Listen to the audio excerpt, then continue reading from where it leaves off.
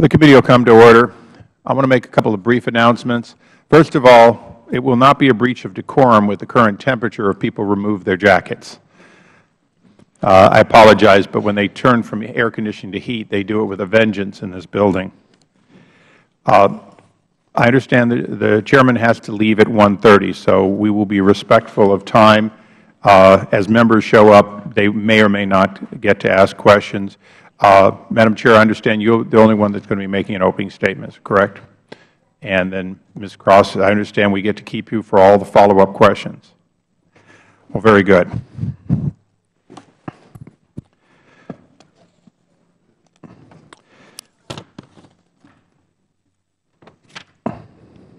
I'm going to waive the normal mission statement and be very brief in my opening statement. Today's hearing is, in fact, about the issue of capital formation.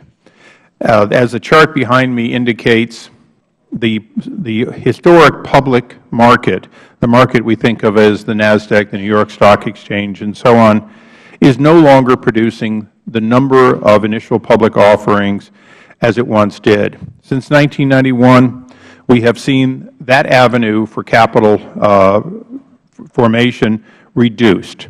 Doesn't mean that there aren't plenty of companies who still suit that. But today, we're asking the question of, can America continue to build companies of the future if there is not an additional access to capital for those companies of the future? Particularly, we will be asking the question of whether or not a 499 limit of investors on private companies is appropriate, or whether there can be administrative or legislative fixes to that. As a member of a board of a small public company, I'm well aware of the cost and difficulties of being public. We are not the Financial Oversight Committee, and we will not assume that we can micromanage what happens in Sarbanes-Oxley, Dodd-Frank, or any of the other legislation that is well known here on the Hill. Rather, we're thrilled to be in the presence of a distinguished first and second panel that are going to help us understand, in the broad sense of the word, where America is going and what the great stories of tomorrow are. Many people have looked at the Facebook situation and said, that is the impetus for this. Nothing could be further from the truth. Although it's a high-profile company who only recently went past their 500 investors, it is very clear that that's not the model for which we have a concern. We on the committee are concerned for the small and medium-sized companies, for companies in which a family or an extended family wish to make sensible plans for the future, allowing diversification and at the same time opportunity for investors. Additionally, we would like to understand better from Chairwoman Schapiro what the real future of a qualified investor is versus the investment public as a whole. As all of us know, the SEC has a dual mandate. One of them, of course, is notably the protection of the public. The other is, in fact, what the hearing is about here today, which is capital formation. We hope to come into this and go out of it with the idea that America has an obligation and Congress has an obligation to participate in capital formation that leads to greater employment. And with 9% unemployment still lingering with us for over 2 years on and off now, we understand and realize that this is but a small element of it, but it is an important element. With that, I yield to the ranking member for his opening statement. Thank you very much, Mr. Chairman. Today's hearing will examine ways to help small and emerging businesses gain access to additional capital to help them grow and hopefully succeed. This issue is critical to the continuing economic recovery and future success of our great nation. If United States firms cannot grow, they simply cannot create jobs. Our examination must begin with a simple concept that permits our markets to function effectively, and that is investor confidence. If people or institutions do not have confidence that a market is safe and sound, they simply will not invest. And this lack of confidence will impede the ability of growing companies to access much-needed capital. This was a key lesson of the 1929 market crash. As a result, Congress created the Securities and Exchange Commission to enforce security laws in a way that enables firms to access capital while providing investors with sufficient information to have a basic level of confidence in the system. We learned this lesson again in 2008, as inadequate financial oversight led to recklessness, fraud, and unscrupulous behavior, resulting in the greatest financial crisis since the Great Depression. We must never forget that. The SEC has now charged 66 entities and individuals with securities violations leading to or arising from the recent financial crisis.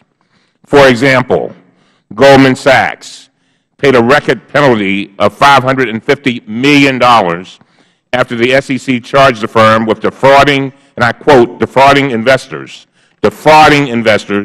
by misstating and omitting key facts about a financial product tied to subprime mortgages, end of quote. Charles Schwab paid $118 million to settle charges regarding misleading statements the firm made to market a mutual fund, quote, invested in mortgage-backed and other risky securities. As a result, Congress passed the Dodd-Frank Act last year, making critical changes to the U.S. financial regulatory system to enhance accountability for banks and Wall Street firms that caused the financial crisis. Some people now argue that we should repeal these protections in their entirety, as if the crisis that crippled our great nation and our economy in 2008 never happened.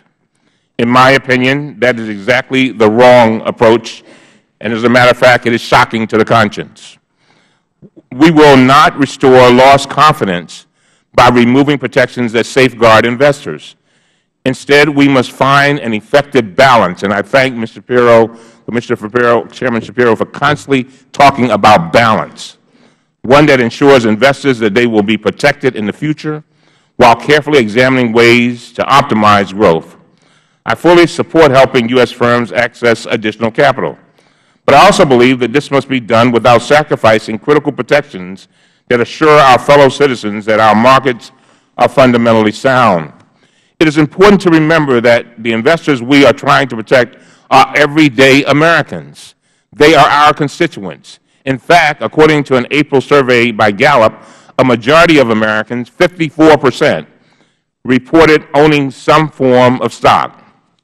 I'm encouraged by the fact that since she has begun her tenure, Chairman Schapiro has taken an active role in guiding her staff to conduct comprehensive reviews over a range of issues concerning capital market formation, including many of the issues that we will discuss here today. The 25-page letter she sent to the committee on April 6, 2011, demonstrates that she is serious about exploring innovative and new ideas to assist market participants while implementing robust consumer protections that will help investors retain confidence in our markets. In that letter, she said the following: cost-effective access to capital for companies of all sizes plays a critical role in our national economy. Regardless of the form or size of the offering, companies seeking access to capital in the United States market should not be overburdened by unnecessary or superfluous regulations. At the same time, all offerings must, of course, provide the necessary information and protections to give investors the confidence they need to invest in our markets. Striking the right balance between facilitating access to capital by companies and protecting investors in our rules and orders is a critical goal of the SEC. And with that, I look forward to hearing from the chairlady and our other panelists. And thank you, Mr. Chairman, and I yield back. I thank the gentleman. All members will have 7 days to submit opening statements and extraneous material for the record. We now go to our distinguished panel.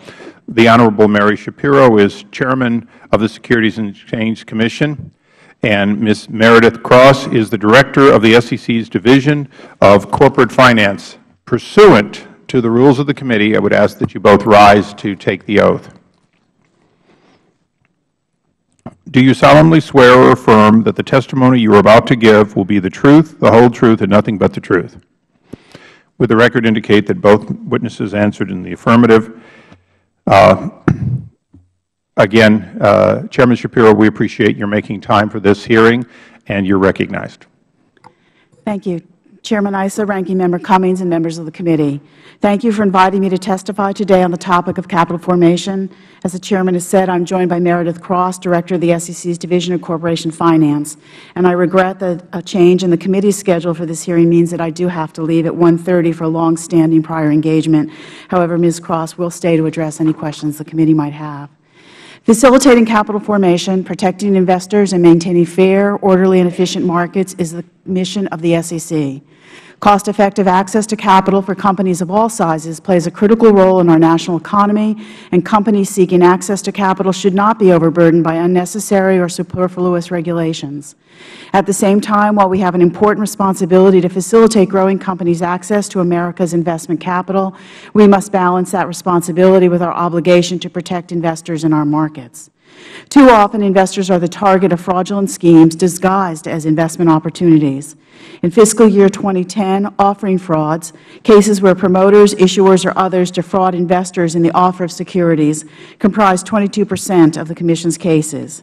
Investor confidence in the fairness and honesty of our markets is critical to the formation of capital, and the protections provided by the securities laws are critical to large and small company investors alike. Over the years, the SEC has taken significant steps consistent with investor protection to facilitate capital raising by companies of all sizes and to reduce burdens on companies in making offerings. From the introduction of shelf registration in the 1980s to the reduction of the eligibility threshold for shelf in the early 1990s, to modernizing communications and the offering process in 2005, the SEC regularly considers and, when appropriate, implements changes to our rules to reduce regulatory burdens while maintaining the important investor protections provided under the Securities Act. The SEC also has undertaken efforts specifically designed to facilitate capital formation for smaller companies by simplifying the regulatory environment for them. Most recently, in 2007, the SEC adopted a variety of rules impacting small business capital raising and private offerings, a number of which were based on the recommendations of the SEC's then-serving Advisory Committee on Smaller Public Companies.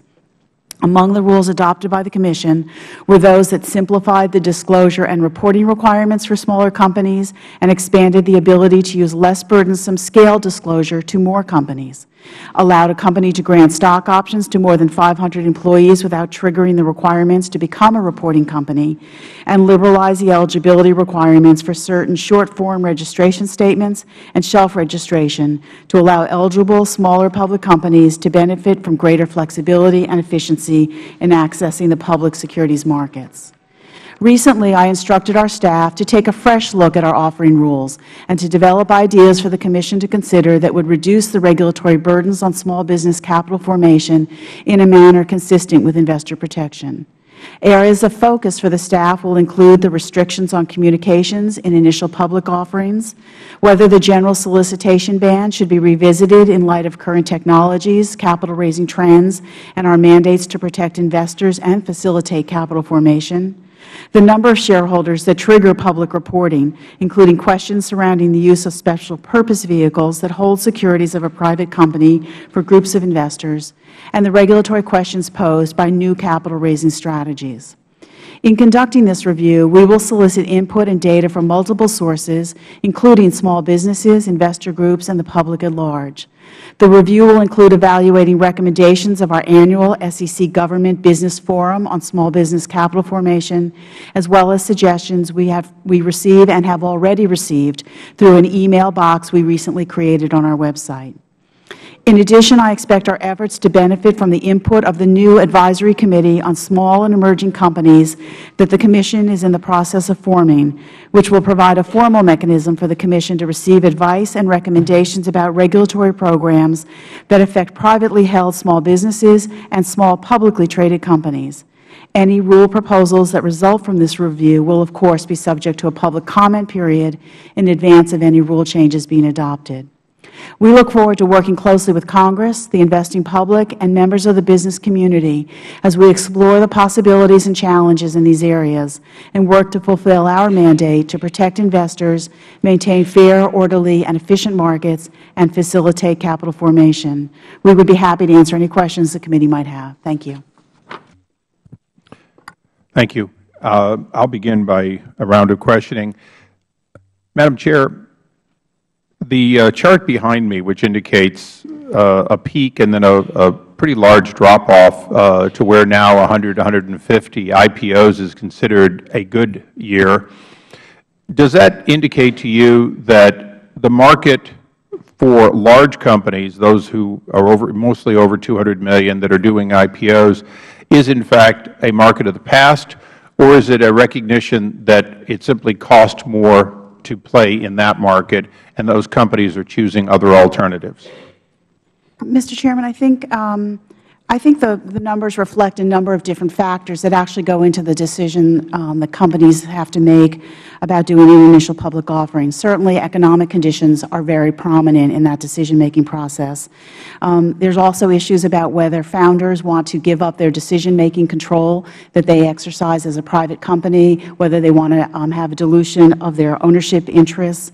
There's a potential disclosure of vital business information when you go public. And I don't want to interrupt you unfairly, but all of those things existed in the 1980s and 90s. So the change can't be those factors. It could be consideration of those factors, but the real change in small companies going public since the 80s seems to be the cost of going public. I think cost of going public is certainly a factor. I do think there are, as I started to say, and would be happy to supplement the record further, there are lots of factors, I think, that go into that decision for public companies, and including some of our earlier IPOs up there, I suspect, represent foreign companies going public in the U.S. markets.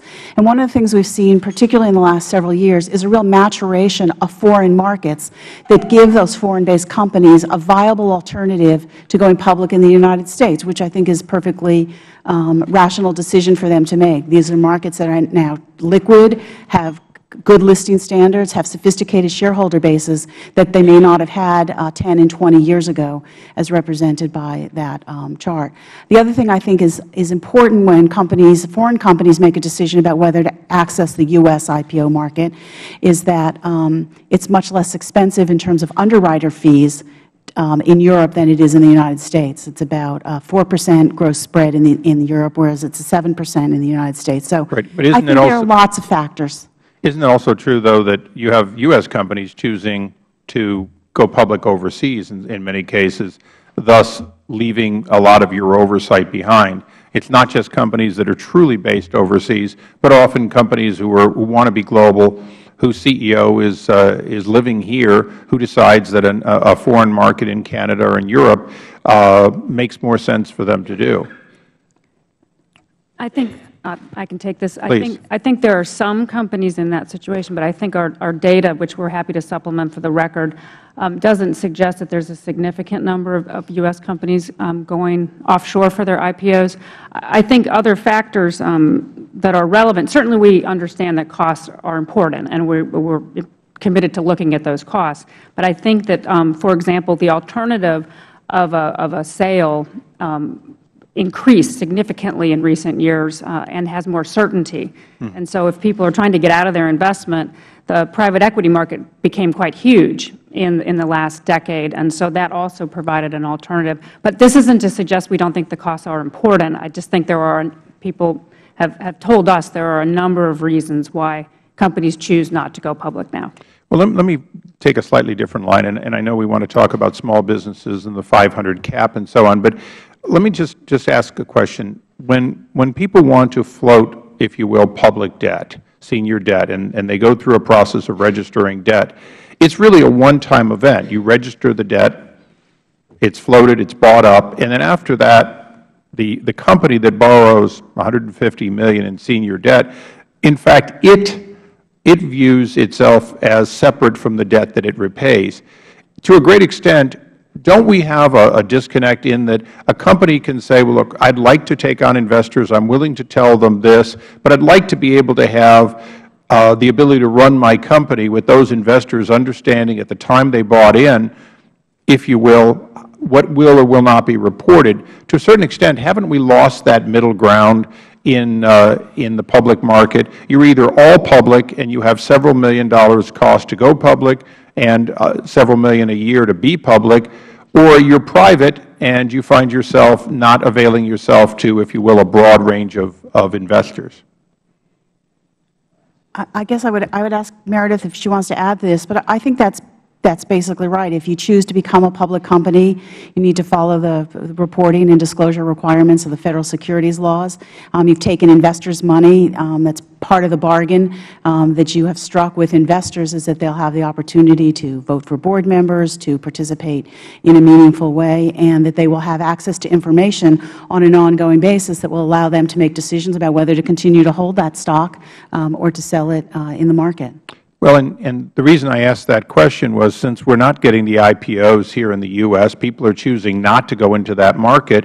At least for institutional qualified investors, why in the world would we have a 499 cap on how many of them can participate in a company? If you're a sophisticated investor, why couldn't you choose to be involved in what today is available to these leverage organizations and angel capital and other investors who choose to buy a bigger piece rather than 1/500th? Mr. Chairman, that's exactly what our review is really looking at, is whether the threshold of 499 or 500 is still appropriate, as well as a review of the threshold at which a company can cease being a reporting company because of the change in the number of its shareholders. And we will, as you know, do a very rigorous study and gather the kind of analysis and data that's necessary for us to analyze whether those thresholds are still appropriate given how markets are operating today. Thank you. I recognize the ranking member. Thank you very much. Chairman Schapiro, I want to thank you for your responsiveness to this committee. It has been extensive, and I want to thank you and your staff. And it's been forthright, and I really do appreciate it, and I think all of us appreciate it. There has been a lot of discussion about rolling back the protections Congress put in place to safeguard investors and the public.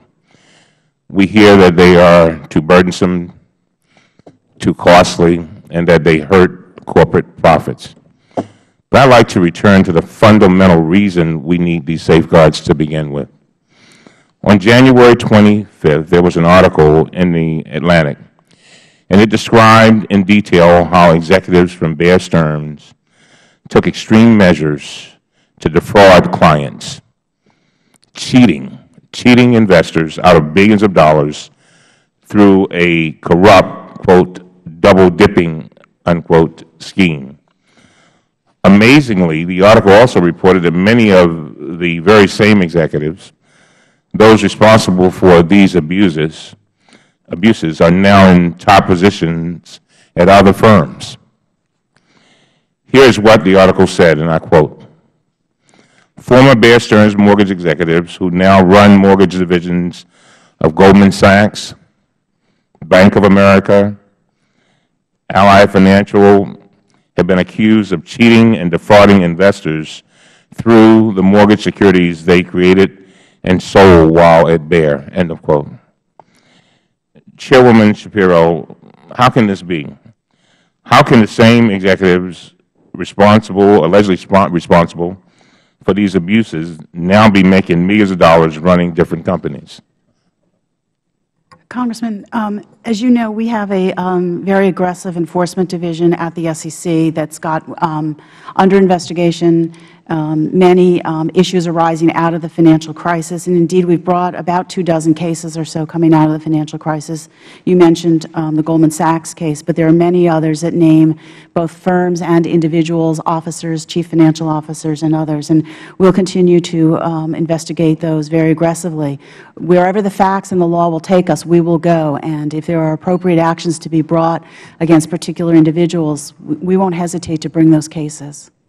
You know, the Atlantic article also said this, and I quote, it said, "Last week, a lawsuit filed in 2008 by a mortgage insurer AMBAC Assurance Company against Bear Stearns and J.P. Morgan was unsealed.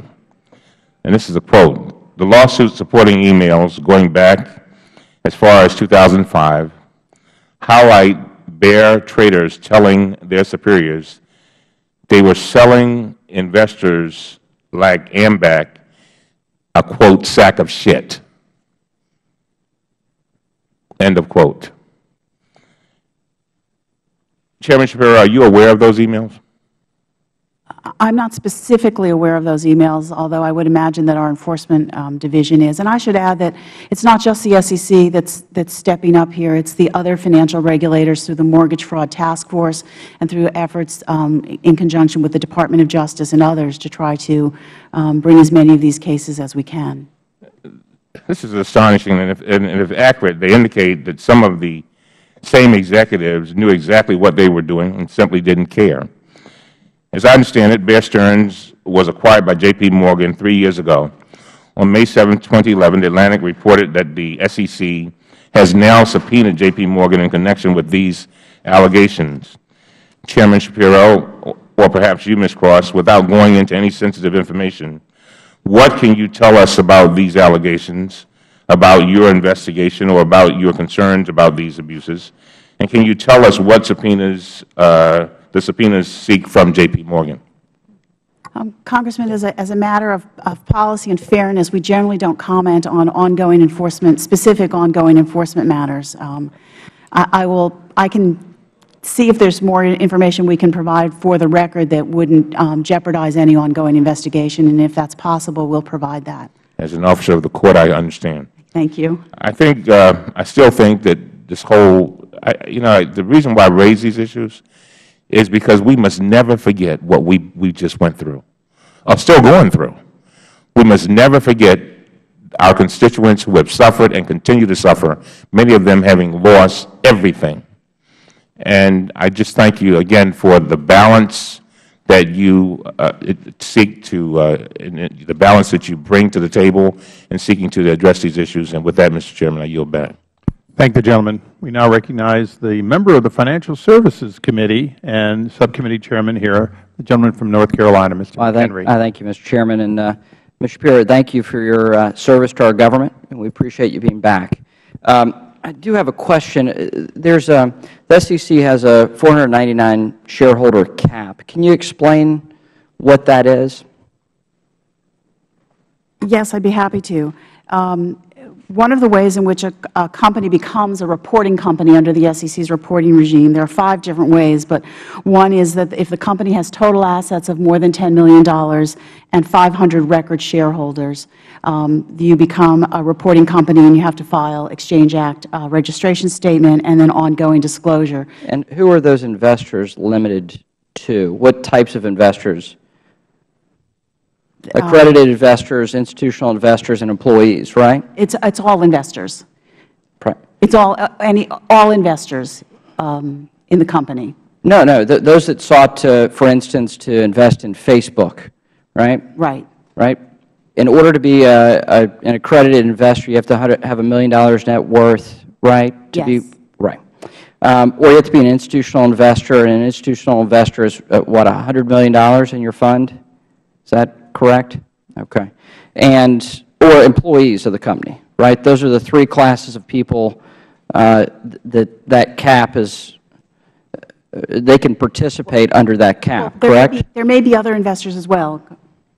The 500 number includes anyone who's an investor. There aren't any under the current rules that are excluded from the count. So employees count, accredited investors count, qualified institutional buyers count. That's one of the questions we would be looking at, is whether we should count them. Right. So why 500? 500 was originally put in the statute in the 1960s, I think. And my understanding was that this is not statute, that this is SEC wrote this. Right. Is that not the case? I'll ask Meredith to correct me if I go wrong. My understanding, it is in the statute, although we do have the authority to write rules that would change that. When the after the statute was passed, the Commission did write rules that went to how those 500 counted. So, for example, there may actually be thousands of investors under that 500 threshold because we count holders of record. So if a broker-dealer is holding thousands and thousands stock for thousands of institutional or other customers, that counts as one because the broker-dealer is the holder of record. So why? Why 500? Well, the view, I believe at the time that— No, what's the view now? The view because now, you have the authority to change it. It's an issue, obviously, that we're looking at very closely in our study. The view is that when a company has sufficient following, perhaps 500 is a bit of an arbitrary number, that those investors ought to have access to information on an ongoing basis about the company, that it has sufficient following that there ought to be public disclosure. Okay, and really you're talking about protecting people that have $1 million in net worth, or institutional investors, or employees of the company. That's, it's a threshold here. So it seems to me that the SEC policy is restricting access, because small businesses are the ones that we're really talking about here, trying to access private capital with these investors. And so it seems to me that really the SEC policy is that you're trying to protect the very people that this President says should pay more in taxes, higher taxes, or these sophisticated investors at the expense of small businesses accessing credit.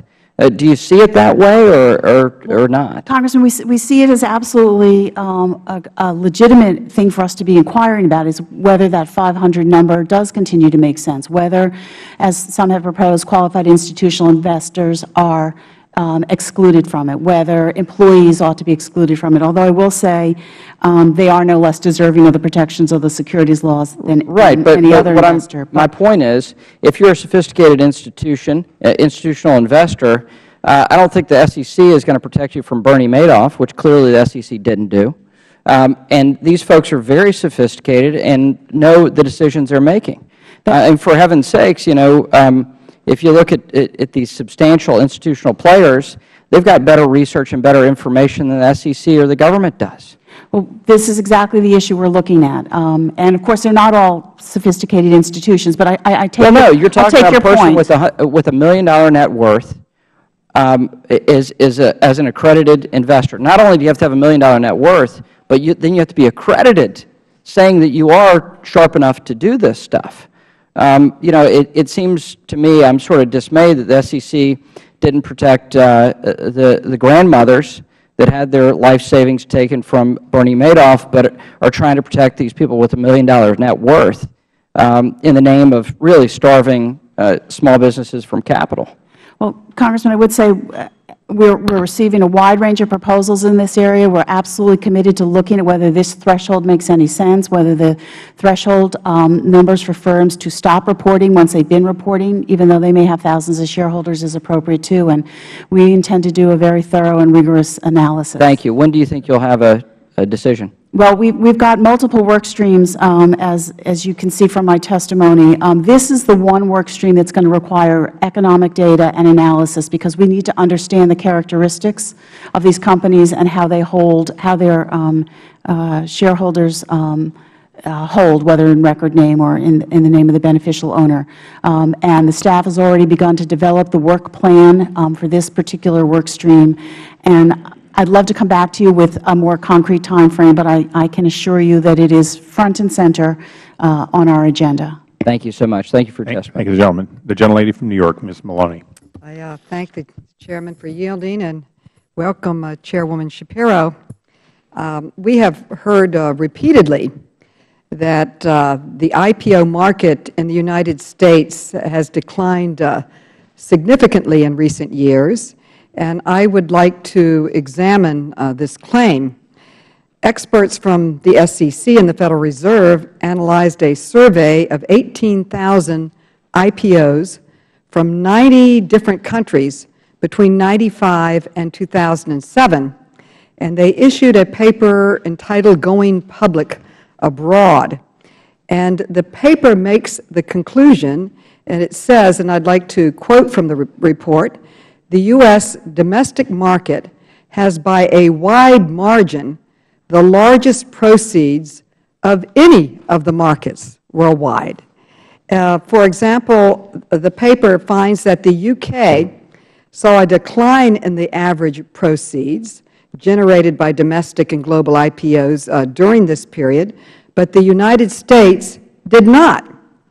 And the paper says that we did not, in the U.S., see a significant change. And basically the paper says that we need to look beyond the number of IPOs and examine the question of the amount of revenue generated. And it looked at IPOs, 57 deals in the U.S. that raised over $27 billion in the fourth quarter of 2010. And further says that the United States achieved the highest IPO revenue total in the fourth quarter of 2010 since the fourth quarter of 1999. And so my question to you is basically on the fact that the article says when excluding the $17 billion Visa IPO in 2008, which was the largest, as you know, IPO in the history of our country, the first quarter 2011 generated the highest first quarter proceeds since 2000. So, Chairman Schapiro, these indicators suggest that the U.S. IPOs are in their strongest in years. And I'd like a unanimous consent to put these papers in the record, and I'd like to ask you, Chairman Schapiro, whether or not you agree. Is this correct? Without objection, so ordered.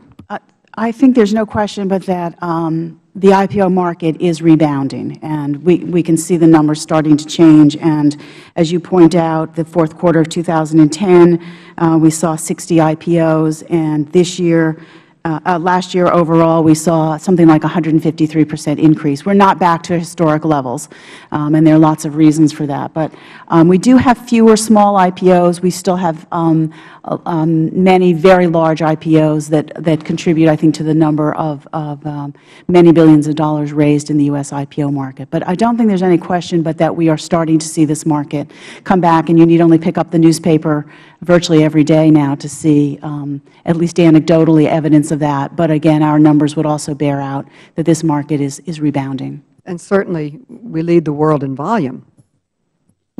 In dollars raised. And I'd like to ask about the IPOs in the global marketplace. And according to Ernst & Young, 69% of the global volume of IPOs in 2010 originated in so-called emerging markets. And I'd like to particularly look at activity in China.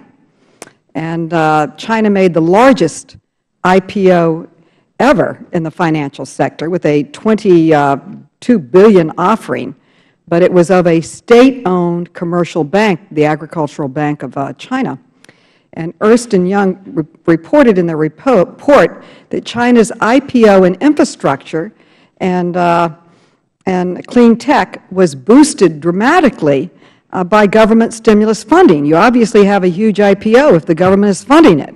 And it goes on to point out that it far outweighed U.S. stimulus. In the China spent over $586 billion in infrastructure and transportation projects and $735 billion in renewable energy. But as we know, in our $778 billion stimulus package, it only had $48 billion in transportation and $16 billion in $21 billion in renewable energy. So my question to you, Madam Chairman, is has the SEC analyzed the extent to which the IPO growth in China relates to extensive state spending? Congressman, we have not specifically looked at the issue of the extent to which governmental spending is influencing foreign IPO markets. I will say that generally we are seeing much more mature markets abroad than we have historically, making them more hospitable and more credible places for companies to do IPOs that might have years ago come to the United States market. Well, the Renaissance Capital Research wrote in an article entitled U.S. IPOs on top again, and this article finds there's been a lack of U.S.-listed Chinese IPOs because U.S. investors have balked at the poor quality of IPOs in China. And my question to you, Madam Chair. The gentlelady's time has expired. Can I just throw one little question to her? If you can be very brief. Okay. Does the SEC find that foreign markets may not impose the same high standards imposed on U.S. firms issuing IPOs domestically? One of the interesting phenomenons, and I know Congressman McHenry is very interested in this as well, is the phenomenon of companies that are not necessarily incorporated in China but have their large part of their operations in China actually doing reverse mergers as opposed to IPOs and coming into the U.S. market to list on U.S. exchanges. And there are a number of issues there about which we are quite concerned and working through with the Chinese regulators. Thank you. The gentleman from South Carolina, Mr. Gowdy. Thank you, Mr. Chairman. Welcome, Madam Chairwoman. Is the general solicitation ban constitutional, and can you cite me to specific published opinions that support your position? Congressman, I think that you raise a very good question with respect to the general solicitation ban, and the Chairman has raised that as well in some of his correspondence. And we absolutely recognize that the general solicitation ban does limit speech to some extent, and so it's one of the issues that we are looking at in our study, and a First Amendment analysis will be part of that. I think the issue for us is whether the general solicitation ban passes First Amendment muster, but in addition, whether its protection of investors is appropriately balanced with the need for companies to be able to effectively communicate in order to raise capital. And so that is one of the issues we will be looking at closely. Well, given the fact that it implicates a fundamental right, you have the strictest level of constitutional scrutiny, and it has to be as narrowly drawn as it possibly can be. If you conclude in your own independent analysis that it's not constitutional, will you do what there is some precedent in the executive branch for doing, which is not enforcing laws that you don't think are constitutional? Will you abandon the ban if you conclude that it doesn't pass constitutional muster? I believe, I obviously can't predict where we'll come out on this issue, but we would, rather than not enforce the law that's on the books, we would seek to change it. There is some precedent for not enforcing the laws that are on the books. I think you would agree with me. There is precedent, but I have a sworn duty to uphold the law and the Constitution, and so I would be a bit uncomfortable with just ignoring a provision of the law. But that said, this is an area that we will be looking at very carefully.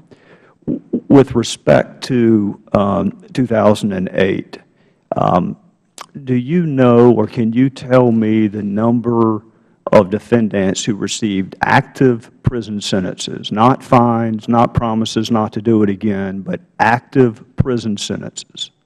I really can't speak. We don't have criminal authority, and we don't prosecute cases in the criminal justice system. I can tell you that for the Securities and Exchange Commission in 2008, we brought more than 670 cases with disgorgement of ill-gotten gains and penalties that were ordered of over $1 billion and $1 billion returned to investors who had been harmed by securities fraud. And those are very big, laudable numbers. Of those cases, how many did you refer for criminal prosecution to a respective United States Attorney's Office? I would guess a healthy number, and I'd be happy to provide that exact number to you. I would be interested, because I'm asked quite often in South Carolina why nobody goes to jail. If you're rich and all you do is steal money, you don't go to jail. So I am very interested, and I'm also interested in whether or not the SEC would have appeared and asked for an enhanced sentence or an upward departure, given the erosion of public trust that was manifest in 2008. Congressman, I think if you look at the sanctions that the SEC has leveled over the past several years for violations, again, civil violations of the Federal securities laws, you will see that they have ramped up rather significantly. I gave you the numbers for 2008, but in 2010, our disgorgement of ill-gotten gains and penalties reached $2.85 billion, and we returned $2 billion to harmed investors, $2.2 billion. I am not giving short shrift to your disgorgement. That's wonderful, but you can criminally prosecute and disgorge someone of their ill-gotten gains at the same time, and nothing gets people's attention quite like an active prison sentence. There's no question about that, and we make many referrals to the Justice Department, and we bring many cases jointly with local U.S. attorneys and district attorneys around the country and try to interest them in bringing more securities fraud cases whenever we can. Ma'am, would you be gracious enough to get me, obviously I don't want pending investigations, but cases that are concluded that were referred to various U.S. attorneys' offices and what the outcome was? I'd be happy to. And with that, Mr. Chairman, I would yield. Would the gentleman yield? Yes, sir. Madam Chair, just one quick question. I know you can't always answer hypotheticals, but as you're aware, we allow and have for a decade or more allowed prescription drugs of all classes, but we'll just take, for example, sleeping aids that are prescription only to be advertised with basically a must see a doctor to get the appropriate advice.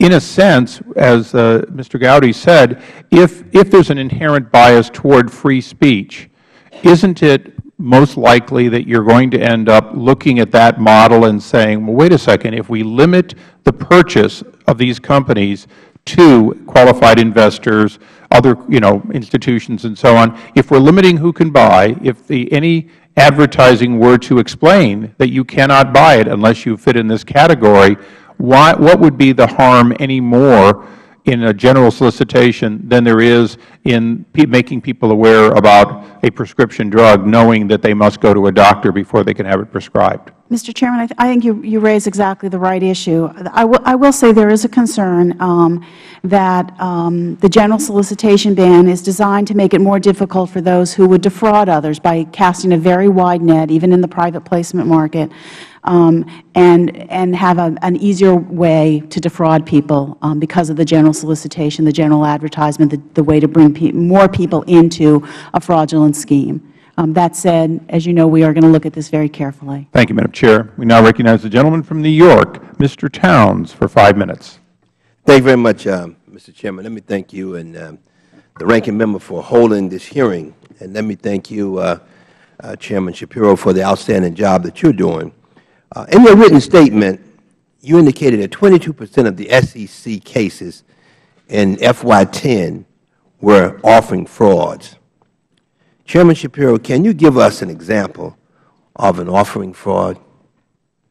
I would be happy to. And I will say that, every Thursday the Commission meets in a closed session to consider a dozen or more enforcement cases. And so it's very much on my mind as we go through this process to ensure that we don't lose sight of, even though I think there's some flexibility, there are things we need to look at, there may be things we can do quite differently, we not lose sight of the fact that at the end of the day there are investors who need the protections provided by the Federal securities laws. But what we see are offerings by promoters or others of stock in a company where the disclosure has been false or misleading, the information has been manufactured, where there are unregistered offerings and they're sold to people who are not accredited investors or appropriately qualified to buy that particular offering. And another type we see significant numbers of are affinity frauds, where they target particular categories of people, like the elderly. So you see a broad range. It's not the kinds of companies that we all think of as appropriately using our exemptions, but they drive through those exemptions and go after people who are not able to fend for themselves. One of the things that worries me a great deal as we look at the question of loosening the ban, which I think is a very important thing to consider, is how we then make sure that the people who buy really are the accredited investors who don't need the protections, because they do target those people. The fraudsters do target those people. If they go in court, what is the effect of these frauds on investors and the market if they go in court?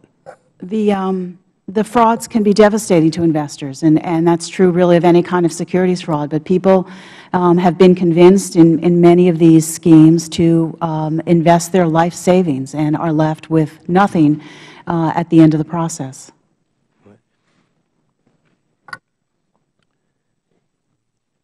Let me, Chairman Schapiro, what are some of the examples of things that the SEC has done to facilitate communication connected with public offerings?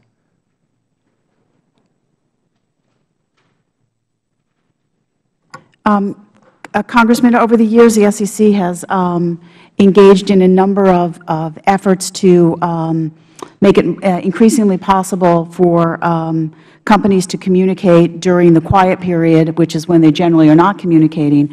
For example, we created a research report safe harbor to encourage the publication of research reports during the quiet period. We allow free-writing prospectuses, which permit offers outside the statutory prospectus. We allow the media to publish stories about companies or their registered offerings, so long as the media is unpaid and not affiliated with the issuer. We have done a number of offering-related communication safe harbors, again, that allow issuers to communicate more details about transactions to potential investors during the quiet period. So we've taken a number of steps, primarily starting in 2005, to try to relax some of the restrictions on issuers during the quiet period. Right. Thank you. Do you view the general solicitation ban as an impediment to capital raising for small businesses? If not, go ahead. Well, I'm sorry. We have heard from some small businesses that the general solicitation ban makes it harder for them to reach investors and to raise capital. That is one of the things that we'll be looking at as we do our study of the general solicitation ban. We want to understand the extent to which it is an impediment or an unnecessary hurdle to capital formation. Right. Thank you very much. I'd be delighted to yield to the ranking member. Yeah, just following up on what you just said, when you go into trying to figure that out, whether it's harming and folks, I mean, what kind of factors would you likely be looking at? I'm not trying to get into your head for you to tell us everything you're going to do, but I mean, what kind of things will you be looking at to come up with a reasonable answer to that? Well, I think with respect to that one in particular, we will probably do interviews with businesses that are pre-IPO businesses or their advisors. We'll also ask investors and the general public. We might put out a concept release and seek information and detail that way. And hopefully we'll use our new advisory committee on small business activities. We have multiple areas we want to explore here, and there will be different approaches for each one. For example, with respect to the 500 shareholder threshold, there we want data and analysis of the characteristics of these companies, which will be hard to get because they're private companies, and understand how their how their holders hold their securities, whether they hold them in street name or in indirect name and so forth. So for each of the work streams that we're going to be exploring, we've started to lay out the data and the information we think will be most useful for us in trying to strike that appropriate balance. Thank the gentleman. The gentleman from Arizona, Mr. Koester. Thank you, Chairman. Let me ask you a question. How many regulations are there out there that a small company that wants to go public that they have to apply to? How many apply? Do you have yeah. I can try with that. For a company that's going to conduct an IPO, there's a registration form, Form S-1, that is the main place they have to look. Then there's a series of regulations that govern what you're allowed to do in the way of communications during the offering. So there's probably, I'd say in the SEC's books, probably 50 rules, something around like that. I mean, we could certainly supplement for the record. Okay. It's a pretty tried and true path. So for the companies that go through an IPO, the advisors to them, I used to do this before I came to work at the SEC, there's a pretty clear path. There's handbooks that people hand out to their companies as they're thinking about going public. So it's not quite as daunting as you might think. So you would say it's adequate if there's not too many, not too few? I can't tell you that there's – I think that the balance is manageable. I think there are definitely a lot of rules, but the goal here is to make sure that as companies are accessing the public markets for money, that that investors are protected enough so that they feel confident going in investing. And are they nimble with the times? I think that we can certainly think about that. As we revised the offering rules very significantly in 2005. It was called Securities Offering Reform, and it was a huge overhaul. It's what, for the first time, let companies have free writing prospectuses, let them keep talking during quiet periods, let them have electronic roadshows online. So it was a pretty big change, and I think it has really helped.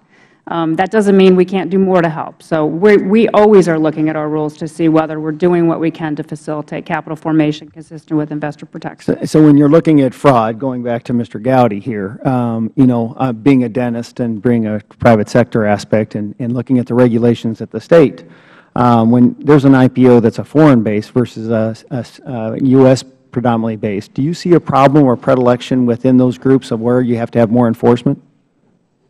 I'm sorry, so taking an IPO that is foreign-based predominantly versus a U.S. or an IPO that is U.S.-based predominantly, do you see much more enforcement issues from one of those segments?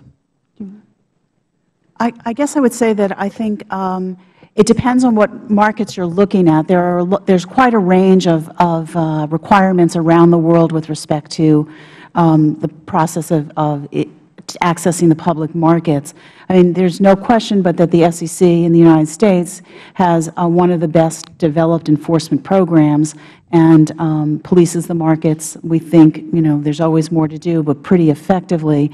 But I think other markets now are stepping up and doing very much the same thing, because what they understand is that to be a credible location for an IPO, and for people to feel comfortable investing in new companies, there has to be a credible enforcement regime around that so that fraud is stopped and people can have confidence in the integrity of the financial statements and the disclosures that the companies are making.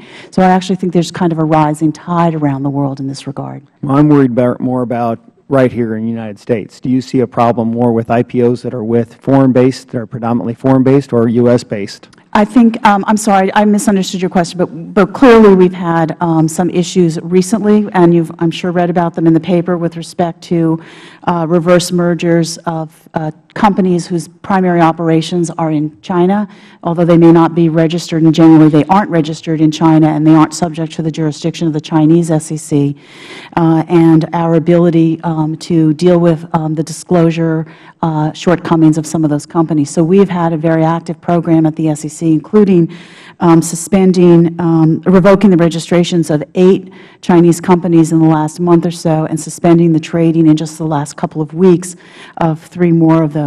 I had the opportunity yesterday to meet with the chairman of the China Securities Regulatory Commission and talk about how we can establish a framework for our enforcement and examination staff to have better access to information about these companies who are not incorporated in China but whose primary operations are in China and whose auditors are in China, so we can understand the quality and the truthfulness of their disclosures. One real quick question.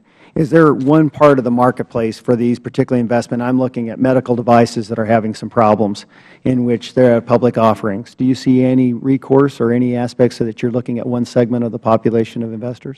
It's been interesting to me over the years to see that we often have fraud in whatever industry is hottest at the moment. So a number of our actions with respect to these companies with operations in China have been in the energy space, but they can be in whatever they think investors will be most taken with at that particular moment. Well, thank you. I thank the gentleman. And if the chairwoman can allow a couple of minutes for the gentlelady from the District of Columbia who has been waiting here patiently. You're recognized for up to 5 minutes based on her time.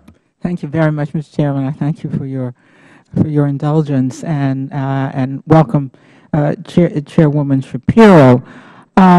You have a very tough. You always have a tough job, but particularly after the extraordinary crash after 2008. You had to somehow encourage continued investment without getting us back into the terrible hole we were trying to get out of. Now, you can have an ideological notion of cause and effect that says the government caused, government regulation, for example, caused this, or its opposite, that the failure of regulation caused this.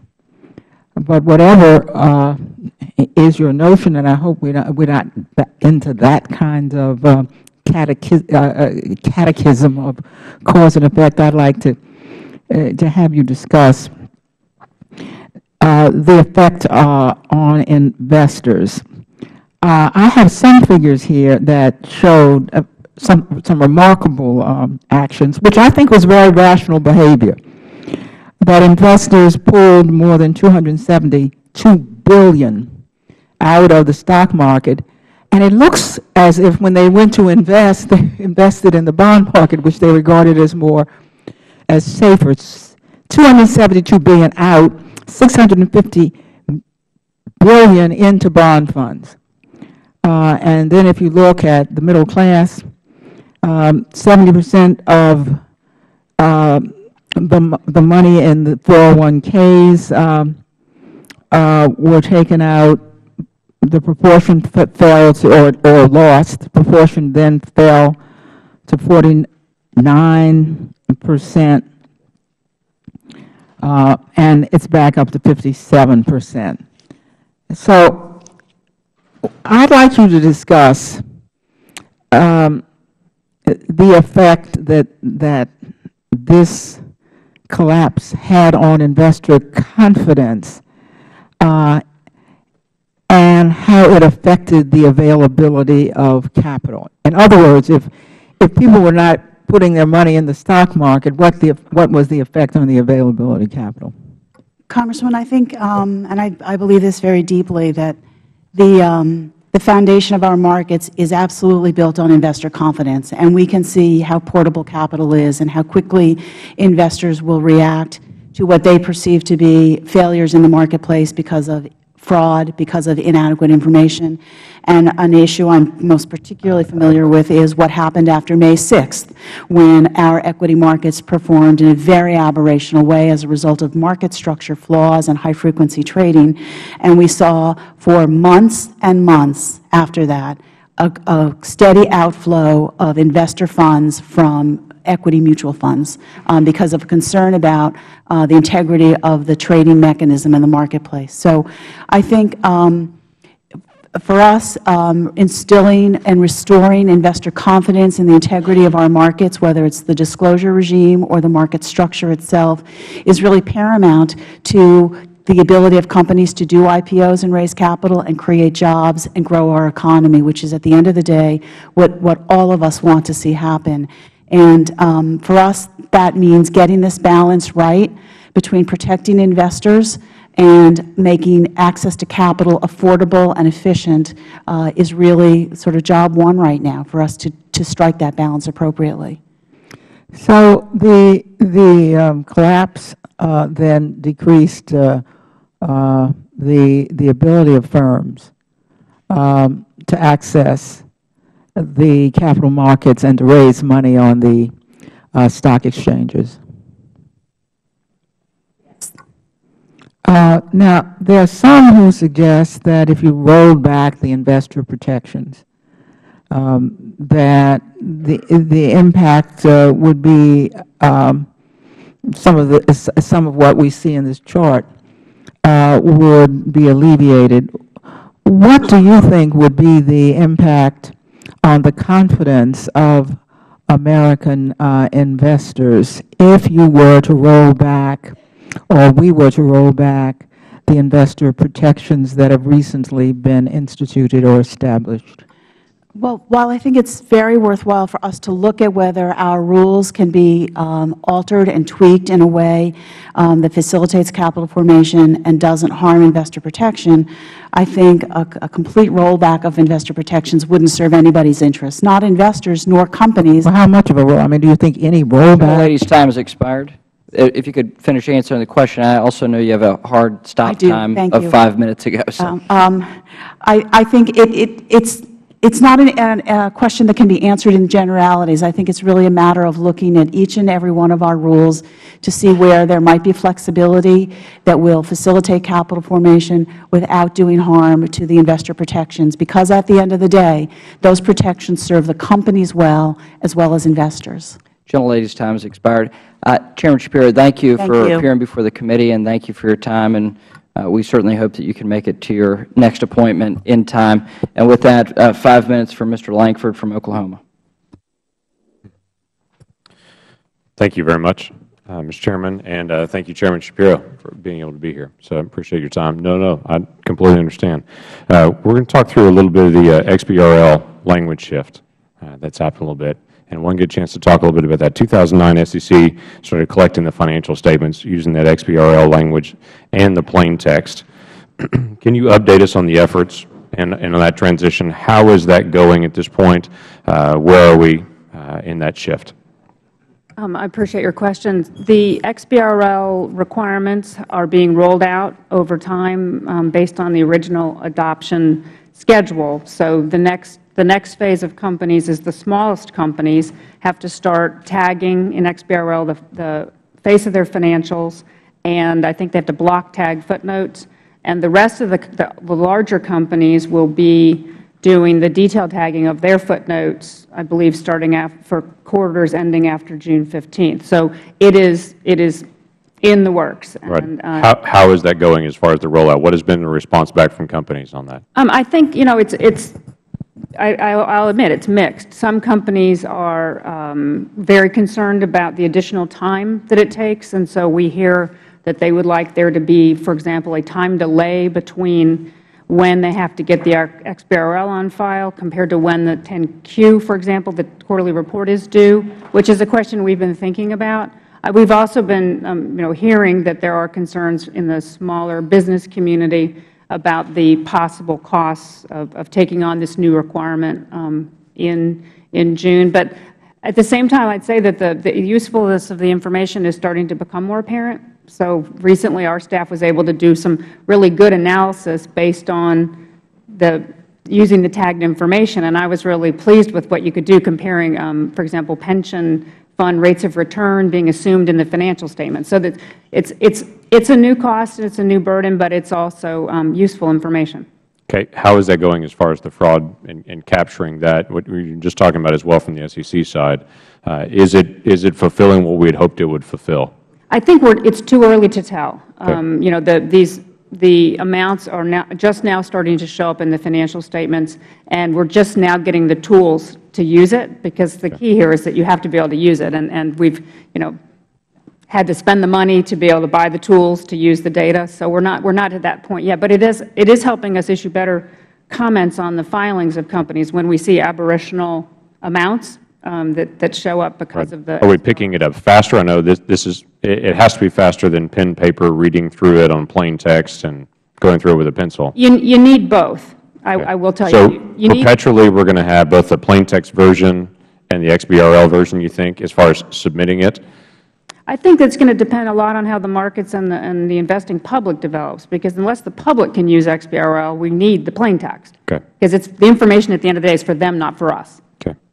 Let me ask you on a couple of things. Where are we as far as timeline on the fiduciary rules? That has been a topic of obvious conversation, and trying to figure out when are these fiduciary rules going to come down, dealing with the brokers and CFPs and all that. How is that going to balance out? Not necessarily what the decision is, that's not what I'm asking. When's the timeline for the decision? I apologize. I'll have to get back to you with an answer for the record. That's not in my corporation finance division. So with Chairman Schapiro not here, I don't know the answer. I believe that it's not right now. Right. But that part I knew. Yeah. So you know more than me. I'm sorry. I will have to get back to you with an answer for the record. Okay. We'll try to follow up on that on the record just to get a feeling on that. Going back to some of the other information, the prospectus and such, as it comes out, give me a feel. There is somewhat a sense that we can solve a problem we're dealing with fraud based on adding more text to someone at the beginning.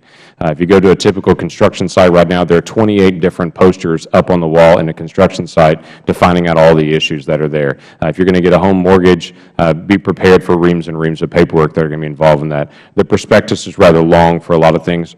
Is that fulfilling what we hope it would fulfill by continuing to add additional text to different perspectives to get more information out to it, or has it hit a point where no one's going to read it because it's so protracted now?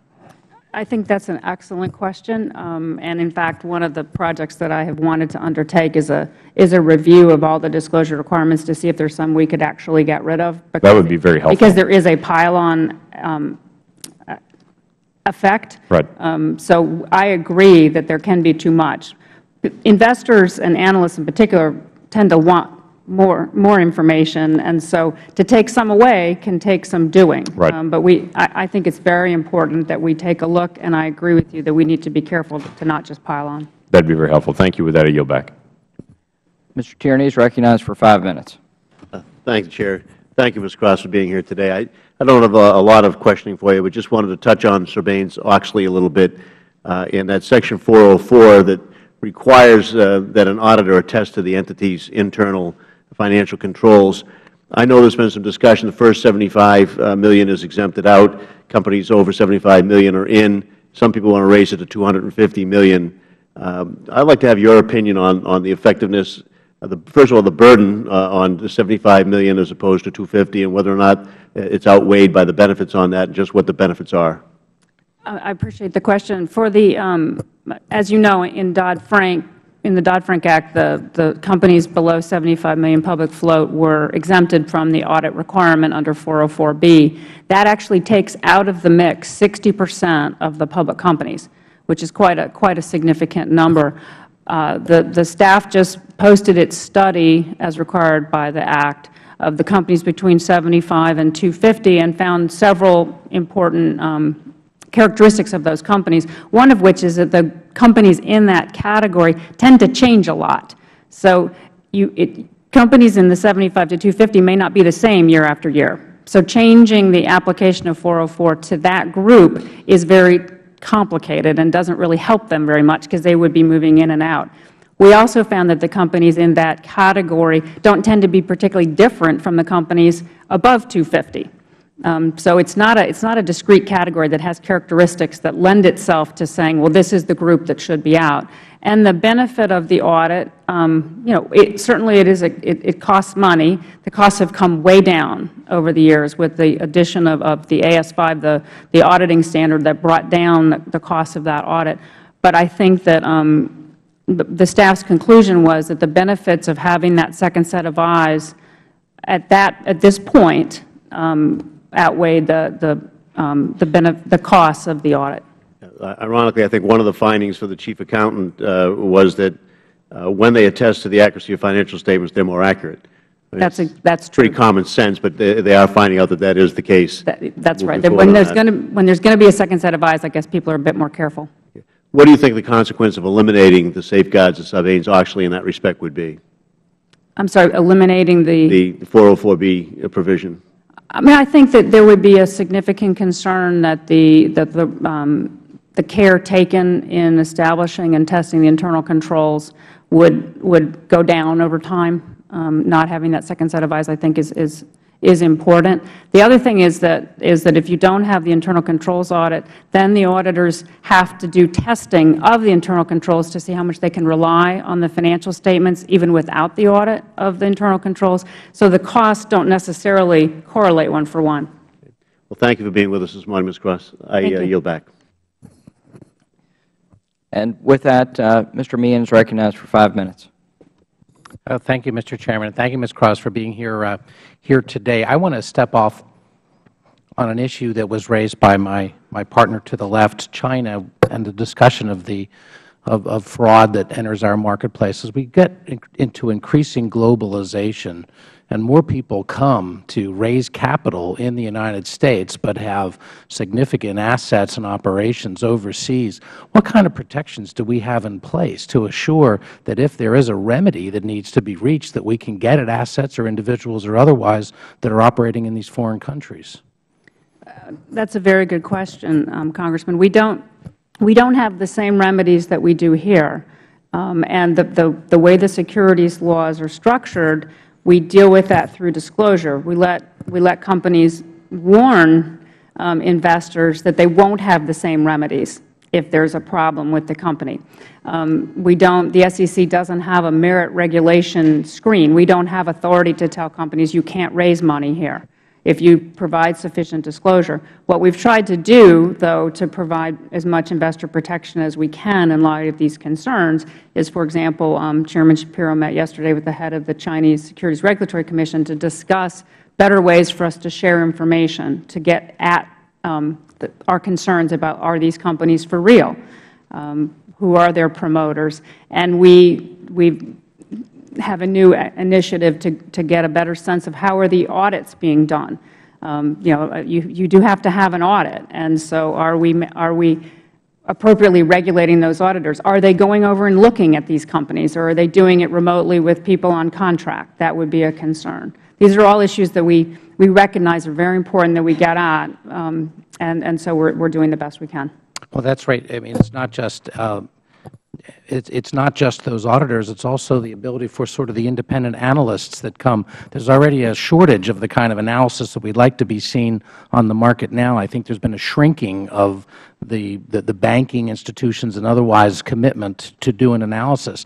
Are we getting the kind of cooperation to allow analysts to travel to the foreign countries and be given complete access to the information that companies here would be given to analysts?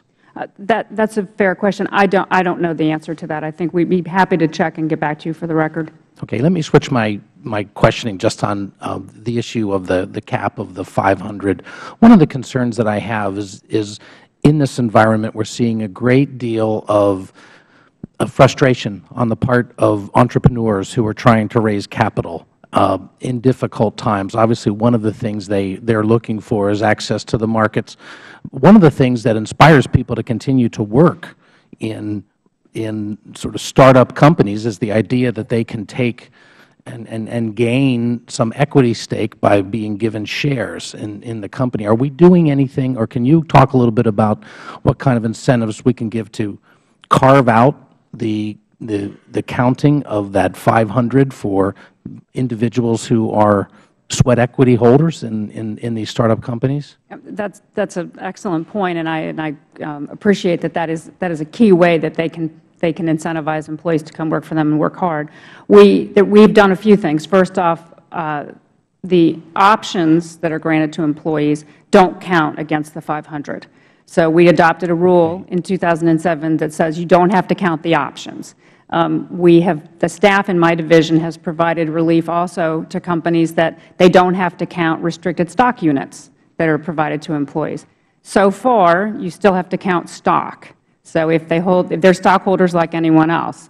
Our review that we're getting ready to undertake of Section 12G's 500 limit will consider the question of should employees be counted the same way.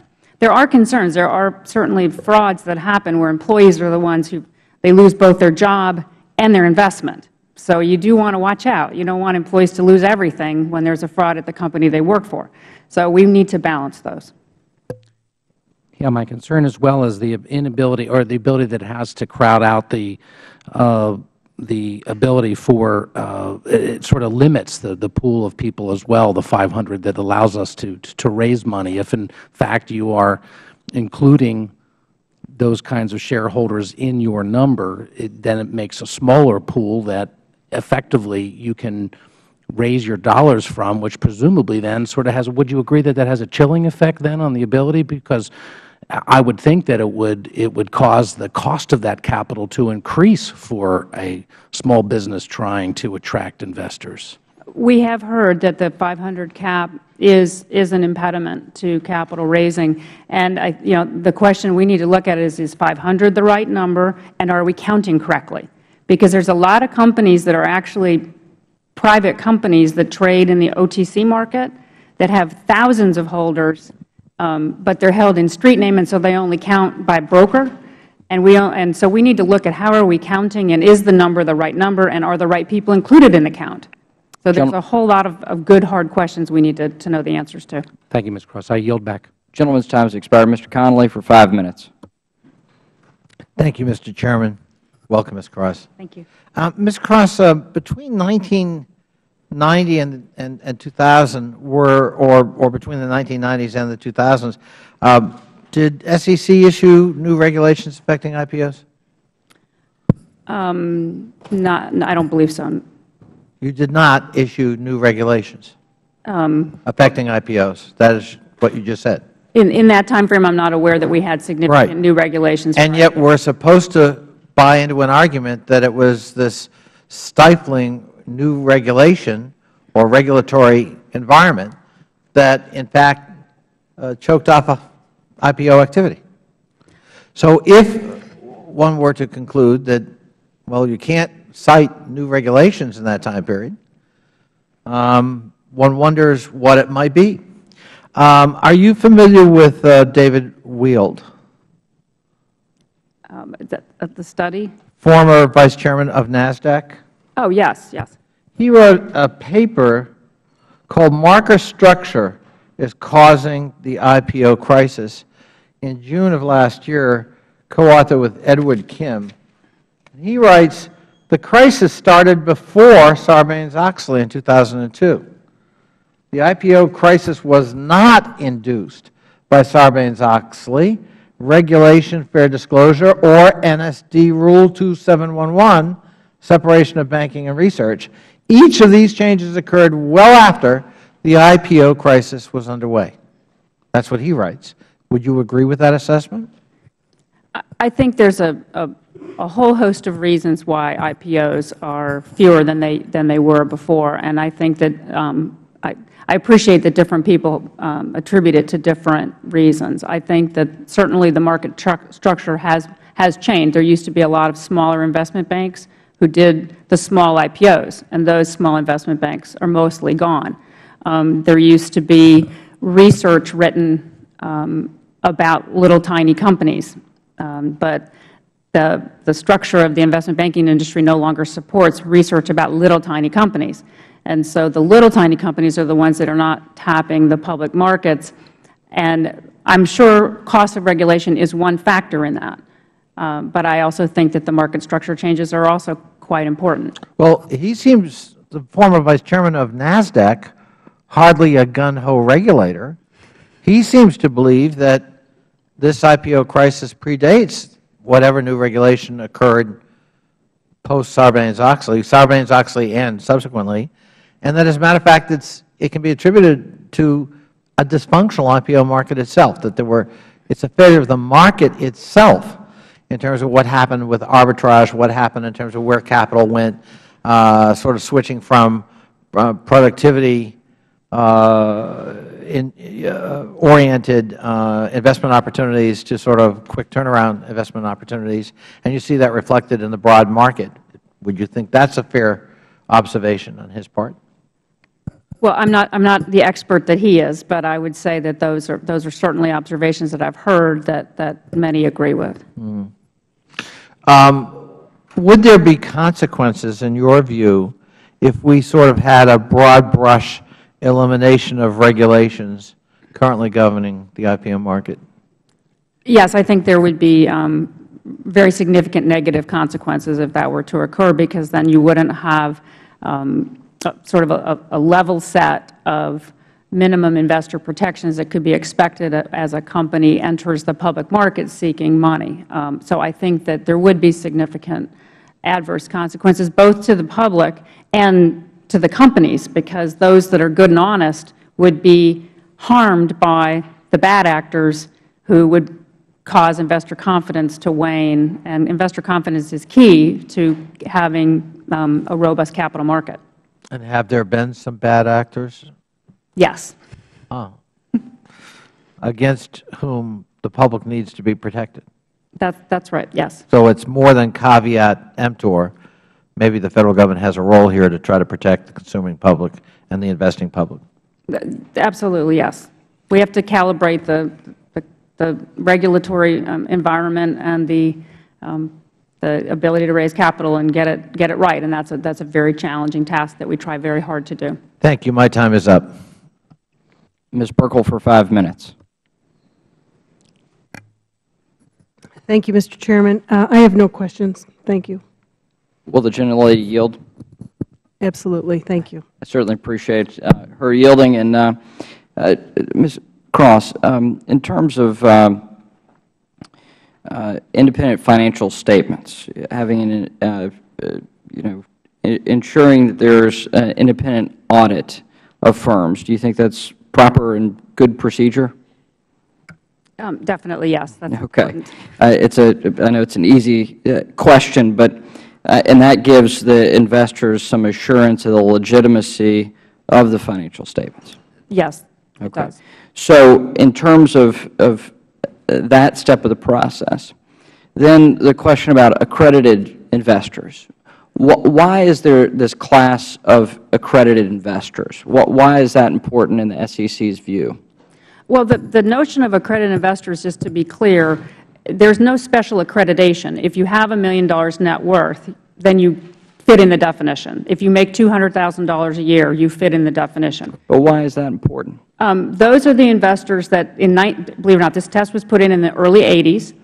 And in the early 80s, it was determined that those are investors who could fend for themselves and didn't need the protection of the securities laws, and so they could participate in unregistered private offerings. Okay. So why limit that number if that class of people doesn't need the level of protection that you're seeking for me as an average investor? You mean in connection with the 500 holder yes. limit? I think it's a fair question. I mean, I think that I will say that since the number was set in the early 80s, one might question whether that's still the right number to identify the people who can fend for themselves. But assume that it is, then when Congress put in its test in the early 60s for the 500, did they have in mind that those were companies that were trading? And did they, for example, you have to register if you're trading on the New York Stock Exchange. It doesn't matter if your investors are accredited or not. So it's a different test. If securities are trading in our markets, do we want a certain level of information available? But it's a fair question for a company that's not trading in a market today. Should we eliminate some number of investors from that count, whether they be accredited or qualified institutional investors or some other group? And it is absolutely something we want to consider. Okay. And that's part of the process that absolutely. you're reviewing right now? Okay. Absolutely. Because I think everyone has this question, what is the proper balance? Now, in terms of general solicitation, I know there's been an enormous discussion because of what we saw with Facebook, that in essence, out of concern that it was a public solicitation because word got out of this private offering of Facebook stock, that meant that they could not offer those securities to American investors. So they offered it to foreign investors. Now, I understand that there are regs on the books, but there's also litigation associated with that, is there not? Significant amount of litigation on what qualifies as general solicitation. I think there is some case law about it. I mean, just to be clear, as we said in the letter that yes. Chairman Schapiro sent to Chairman Issa, the staff did not tell Goldman Sachs and Facebook that they couldn't conduct their offering in the United States. And in fact, there is some SEC guidance that would have actually suggested they could. They may have decided not to conduct the offering here because of concerns about private parties asserting that they had a rescission right because of a potential public offering. So if that's what your question is. Is there going to be is there a review currently about general solicitation and those rules? Yes, that's definitely one of our work streams, is to consider whether the ban on general solicitation is still appropriate in this day and age. Okay. And what do you think your time frame is there? On that particular work stream, that is less complex than the 12G 500 holder work stream. So we've started already to put together the research that needs to be done. I think my likely recommendation will be for the Commission to issue some sort of what's called a concept release, where we put out the general question of it. Does the public think this is a good idea? What dangers would it cause? So that's I can't commit to a specific time frame, but it's certainly shorter than the 12G. Next year? Within the next year? I think certainly the process will start in this year. Okay. And then we'll get the feedback. Thank you, and thank you for your candor. With that, Mr. Cooper is recognized for 5 minutes. Thank you, Mr. Chairman. I have no questions, but I'd be delighted to yield my time to my friend and colleague, Mr. Cummings. Thank you very much. Let me just go back to something I had ask Chairwoman Schapiro about, and I'd asked her about when you gather all the information, what are the kinds of things that you'll be looking at to strike the balance? She told me where the information would be coming from, but didn't get into what kind of things you're trying to, I mean, what goes into that process of striking balance. We've had a wonderful discussion here about the problems and what have you, but I'm trying to figure out when you sit down at the table, are there certain principles that may be guiding principles so that you can even have a way of weighing what you're doing so that you come out with, and I'm not asking you for your final solution, I'm just trying to figure out what are the kinds of things that you think that you all would be looking at, I mean, and concerned about, and that, again, those guiding kind of principles. That's an excellent question, Congressman. I think that starting, for example, with the ban on general solicitation, if we eliminate the ban so that private offerings could be made to accredited investors through publicity, through advertising, and the like, I would want to know whether we're confident that the group that's getting sold to is the group that doesn't need protection, and that the people that are getting sold to are, in fact, accredited investors. So those are things that I think will be important in the mix. If they don't need the protections of the securities laws, then it may make sense to make it easier to reach them. If they are the group that needs the protections of the securities laws, because either they're not really accredited and they're getting they have fraudulent brokers who are putting them into deals they shouldn't be in. So I'm very concerned about that factor. So I'd like to, and so in that area, those will be going into the staff's recommendation. On the 500 holder limit, I'd like to know what the investor makeup is in these companies. And I'd like to know what the characteristics are of these companies. Are these companies that are real companies? Are they more fraudulent companies that are trading in the sort of dark markets and held in street name, and they have thousands of investors, but they only count as 200 because they're held through brokers? Or are these companies that are the engines of growth, and they have 499 holders and they can't raise another dime because they can't get one more holder? And those are 499 actual investors. I think those are important points. And if the answers come out, we may need different answers for different kinds of companies, different situated companies who go dark because they are held through street name might need a different test than companies that are held by investors directly and are bumping up against the limit and are in desperate need of capital. Now, with regard to those who need to be protected, will you be looking at, I mean, you said that you're concerned about them, but then going back to some questions that Mr. McHenry asked about who it is that is in need of protection, do you all see that changing? I mean, in other words, is that something that is that a definition that you might want to revisit at some point? I'm just curious. Well, the accredited investor definition was amended in Dodd-Frank to change the net worth test to eliminate the primary residence. And Dodd-Frank otherwise says that we're not to revise that definition. I believe it's for 4 years. And GAO is doing a study of the definition in the meantime. So I don't see that as a definition we're changing on the immediate horizon, but it is a definition that does need to be a living, breathing definition as investors change. For example, should there be a special accreditation for people who are chartered financial analysts who don't happen to have a lot of money for some reason? Things like that. It might make sense to add people to the list. I see. Yeah. All right. Thank you very much. You go back. I thank the ranking member. I have only one question for you as a quick follow-up. The current statute envisions that all investors are in one pool. So if a company has no program for their employees to own stock, no any form of stock options, they can have 500 street name investors, which could be thousands of actual investors through there. Well, if a company has 1,000 employees they want to offer, they have no choice but to, in fact, avail themselves of an alternative, because the same 500 applies regardless. Isn't that true? It's correct that the same 500 applies. I think that for some companies that are traded in the over-the-counter markets, not on exchanges, they are held in street name, even though they're not reporting companies. Those companies could also have their employees hold in street name in theory.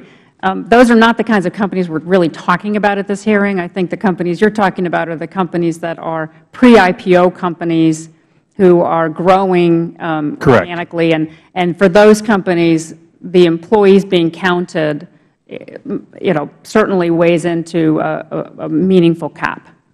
Okay, and that was just the point that I wanted to make sure we understood, that when we talk about protections, it's in fact not a fixed protection. It can be a very large number by comparison if employees are not offered, and a very small one if there are hundreds of employees in that mix. That's right. Thank you.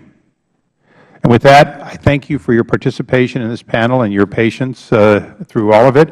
And we'll take a 5-minute recess to set up the second panel. Thank you.